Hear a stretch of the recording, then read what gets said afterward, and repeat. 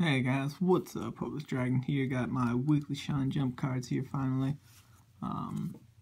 Or two of them. The other cards I got right here. I think most people know what this is by now, but yeah, or two. So we'll crack in it and see how good this card looks.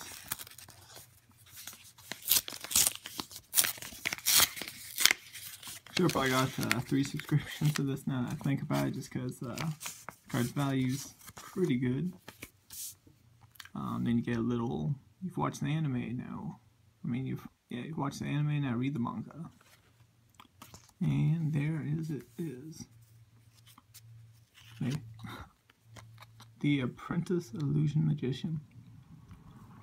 Yeah, there's the other one. Looks pretty awesome. If you guys don't know its effect, I can zoom in right there.